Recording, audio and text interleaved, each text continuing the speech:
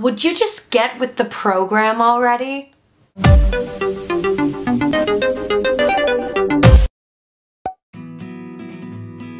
Hey guys, and it's time for another installment of Book Biddies! Though technically this could be considered the first installment of Book Biddies because that's the first time that I'm calling it that, though I've done other book reviews before, and just go with it, it's something that's happening. I recently picked up the book The Program by Suzanne Young, and since doing so I've read The Program by Suzanne Young. And so today I'm going to review The Program by Suzanne Young for you. You get the program? Puns, puns, puns, puns. Let's start off with a handy synopsis. The book follows a 17-year-old girl named Sloane who lives in a world where suicide is an international epidemic. 1 out of 3 teens will commit suicide, and depression is literally contagious. It's something that you can catch instantaneously, and in less than 2 weeks it can escalate to the point where you want to kill yourself. A terrifying thought, to say the least. Because of this very severe statistic, the American government in the book has come up with a cure, quote unquote, for the epidemic called The Program. Essentially, if you are under the age of 18, which Sloane in the book is,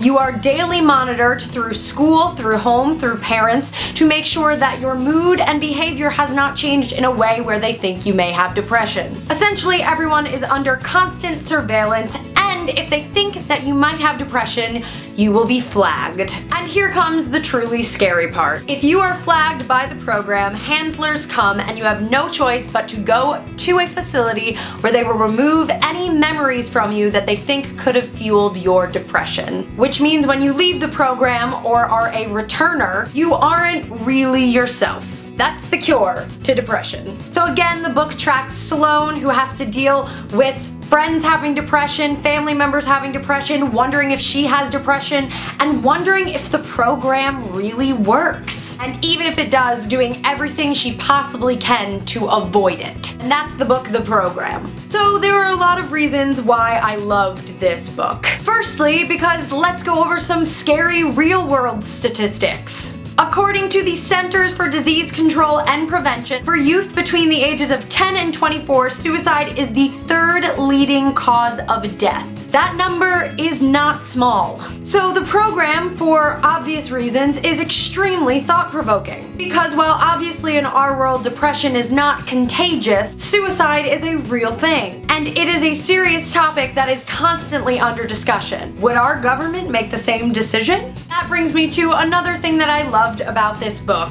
The reader and the characters in the book never really know if the program is a bad thing or a good thing. Because in all senses of the world, the program does work. Nobody dies in the treatments, and nobody's depressed when they leave. It works. But the thing that Sloane and the rest of the characters deal with in the book is that while they're saving a life, they're giving you back a life that is half-lived. The returners return confused, kind of socially awkward, and just having very few memories of who they were before. And there's nowhere that these kids can really turn to because their parents are just being concerned parents. They're just trying to cure their kids like they would if you had the flu. And it's a really interesting debate that goes on throughout the entire book and that you don't really know how you feel about even when it's ended. And speaking of feelings, this book deals a lot with if you lose a memory, will you ever really lose the feeling that was connotated with that memory? For example, if they made me forget my sister Jenna, if forget that she ever lived or forget that she and I ever loved one another, would I feel a gap there or would I just move on? And say Jenna weren't dead or they just found her to be someone that fueled my depression,